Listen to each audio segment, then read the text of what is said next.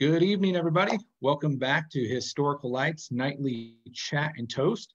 Looks like everything's working. I'm trying to get a Facebook pulled up here, but I hope you guys are with us. I apologize for last night.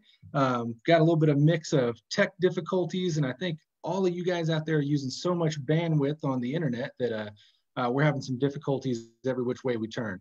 So if you didn't catch last night, we actually had to go live on the YouTube channel. So if you missed everything completely, you can go over there and catch the recording of that to recap.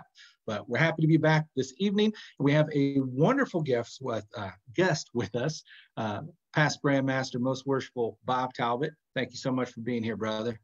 Hey, good evening. Pleasure being here, being with the brothers. I've enjoyed this for a few weeks now. Great service you're doing. Thanks. Thank you. And of course, Brother Robert Marshall is on his trek from Texas all the way up to Alaska. Just got word from him. He is tucked down in a snowstorm with next to no signal. So he's not going to make it with us this evening. But everyone out there, if you can, just keep him in your thoughts as he makes this journey across our great country, all the way up there to Alaska. We hope he makes it safe and has an awesome time. I know he posted earlier today on the Historical Light page some history through the areas he's traveling through, and he's planning on doing that the entire way up, different cities he stops in, trying to cap on some Masonic history there. So take advantage of that and keep an eye on the page, and Robert will bring us some great stuff as he always does. Well, Brother Talbot, how was the weather out where you're at today? You're down in Wichita, correct? Yeah, thanks. We're in South Central Kansas.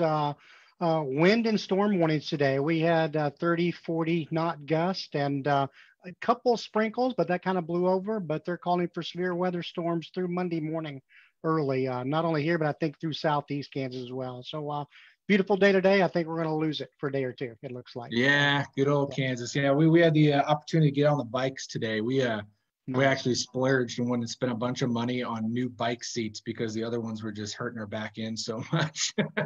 Got some padded ones to move forward on. Well, we've got a whole bunch of people joining in with us. See who we got in here. Brother Scott Mead, welcome, brother. My wife, of course, and she should be getting everything shared out, so we appreciate your efforts and all that.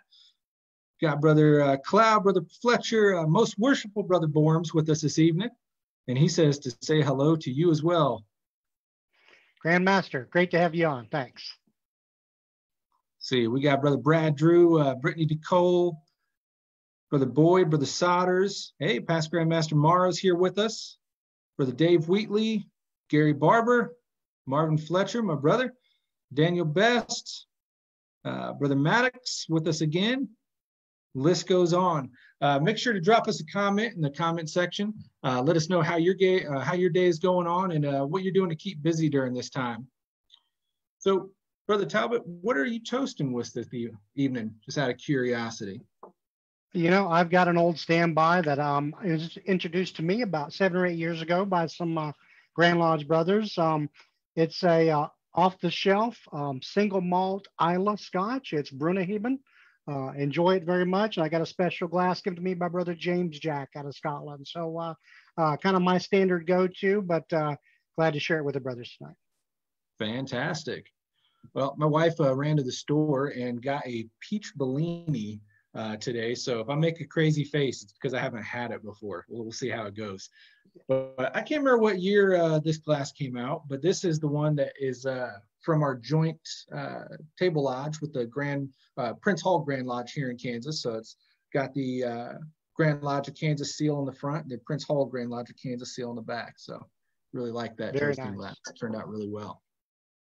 And that was a peach Bellini, did you say that? Peach Bellini, yeah. Okay, there you go. Very good. Yeah, it's the sparkling. It came with the pop top. We did it out the back door, and that thing took off flying. So I don't know. I guess we got to finish the bottle now. Well, everybody that keeps up with these Facebook Lives for Historical Light, we're coming on during the time of quarantine to share 15 minutes with you guys each night. That's the goal, to do this each night. And of course, being Historical Light, we got to share some Masonic history. So plan is 8:45, some small talk with the brothers, a little bit of Masonic history, and then we will do our traditional Masonic toast at 9 p.m. We welcome everyone to join in and give us a share and share it with the hashtag #TimeToToast. So this evening, I dug this out of the archives of Gardner Lodge. I thought this was pretty cool. So this is a old booklet of the Lodge bylaws from 1887. And what I thought was so cool about this is it's an actual booklet. Now, if you see most lodges today, like ours, for example, we just rewrote our bylaws 2 years ago, and it's a single piece of paper. You know, we down to the point exactly what we want. But this is a booklet. Like, there is, let me see, 16 written pages in this thing, and it goes down to the T of exactly how people should be dressed, the color of the staffs, the difference in times throughout the year, because of course in this time period, they were a moonlight lodge. So they were actually adjusting their times from 8 o'clock start time to 7:30 at different parts of the year to make sure that those brothers who were riding in on horseback and stuff had the appropriate amount of light to make it safely to and from. One thing I thought was really interesting in here was actually the finances compared to how we operate lodge today. They have a bylaw in here that says everything that comes into the lodge, 90% of it will remain into the general fund and 10% goes into the charity fund. However, the charity fund, that 10% is only allowed to be paid out to brother master masons, widows, and orphans found in necessity of the need. That's it. There's nothing else charity-wise that they were permitted to actually give charity to. Well, what's your thoughts on that, Brother Talbot? You know, I think charity is a great way that we get our name out in front of the public, but to the core, we're not a charity. We're not a charity organization. That's not our sole purpose. We're a fraternity of men who strive to surround ourselves with other men, make ourselves better, and then take that out in the world. And I think that's where the charity comes in. So I think charity's got a key link as long as we understand. And I think that bylaw really speaks to it, right? It's very specific and has outlined very clear bookends where those charities should be. So I think that's awesome. That's great. Yeah, it stood out to me. I'm kind of on that same page with you. I think charity's awesome. But I think, just like you said, we're not a charity. We do charity. How I've tried to explain it to people in the past is, you know, some people will come at it where that's the entire focus.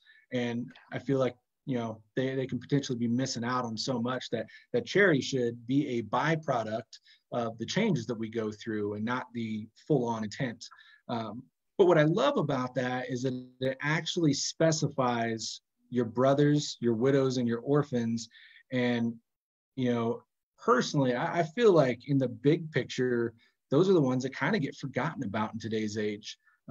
You know, unfortunately, we put so much out to public and means, you know, school and stuff, but how many lodges are actually calling those brothers that don't make it and saying, hey, what's going on in your life? And not always financially. I mean, think about charity in every which way. You know, how can I invest in you with my time, with my thought? Just how you doing? Need your lawn mowed? Anything? So I don't know. It's kind of a mind check there, I think, for everybody to maybe examine that in your lodge and see how much are we actually doing for our brothers, our widows, and our orphans compared to the general community, and is that balanced out appropriately?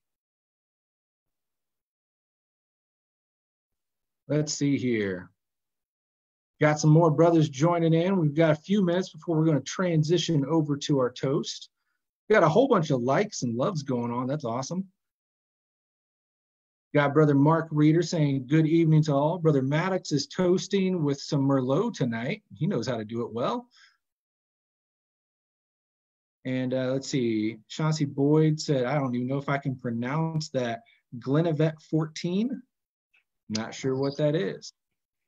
Now, we were talking just the other night with, last night we had on McClarty, and I've already forgot. I was supposed to write that down. I'm gonna have to get with him. He was drinking one. He was highly, highly recommended. He said the name about 14 times, and I'm slipping on it. But we had Brother Craddock on here with Pendrin, and everyone's telling me I need to try that. So it's got that heavy on my mind. But we'll have to see. Everyone in here is giving different recommendations, it seems like, for their favorite drink. So I don't know. We'll have to see how see how that goes. Brother Maddox says, excellent point. We are not a charity, but we do charity. I definitely agree with that, brother. That's a great synopsis to sum that up for sure. My wife says, phone call or text message goes a long way. My mom would love to hear from the Masons. Yeah, I guarantee we need to get some calls out to the widows, that's for sure. Awesome. Well, we appreciate everyone joining in this evening. Got a whole bunch of messages popping up here. Awesome. Well, we want to remind everybody we're going to keep doing these every night for as long as this quarantine goes on. So keep joining in with us. And we will be here to share some Masonic history and a toast each night. Now, we've got a couple minutes here before we transition over to our toast. So just do some small talk here, brother. Brother Talbot, what you got planned for this coming up week? Are you currently working from home, or you still going in?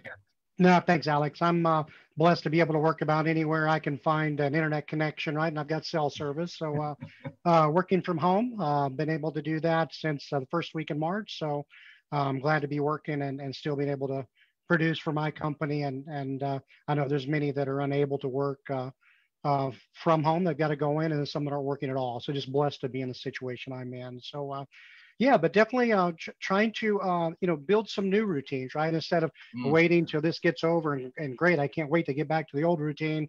I think now is a great opportunity to start some new ones, right? So just a little PSA for everyone out there. And I know you've heard this many times already on this show alone, much less other places.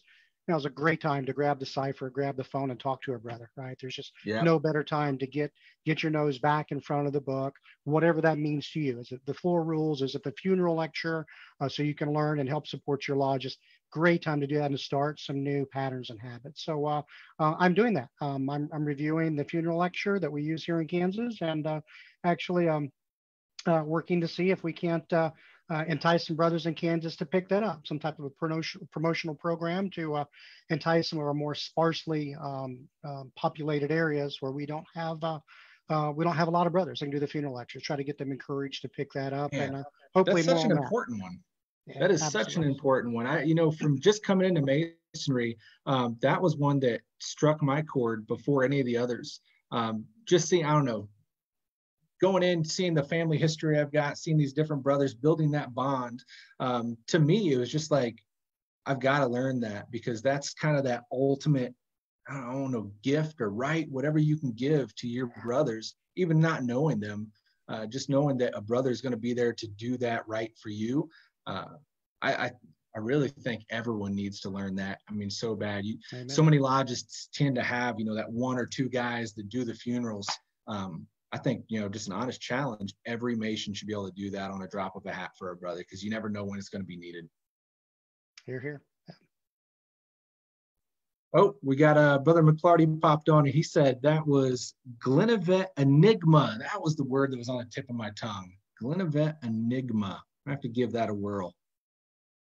Thanks so much, brother. Then Brother Morrow saying Glenlivet number 12. Maybe, I don't know if there's different versions of it. I think that's the age, 12 year and 14 year. Oh, yeah. Well, yeah. That shows how much I know. Yeah, the higher the number, the higher the dollar there, Brother McClarty. That's very true, yeah. Probably not the price there. Probably not $12. Yeah, probably not. Well, we're at 8:59. We're coming up upon the hour of 9 p.m.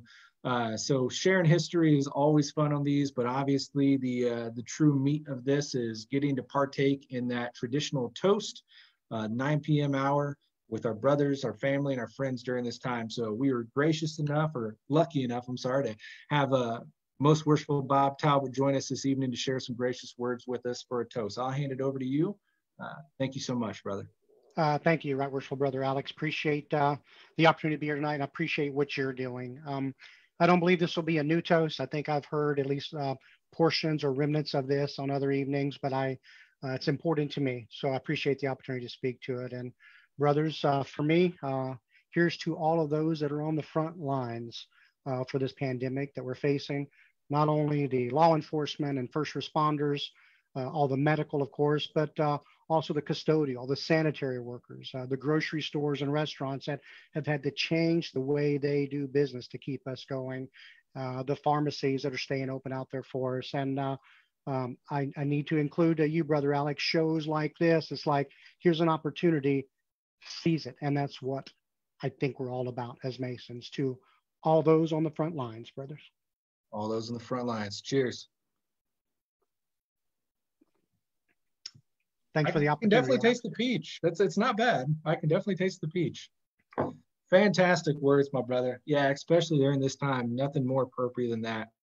Our frontline workers are, man, they're just superheroes right now. In a time that's so uncertain, and especially in some of these areas that are getting hit harder than most.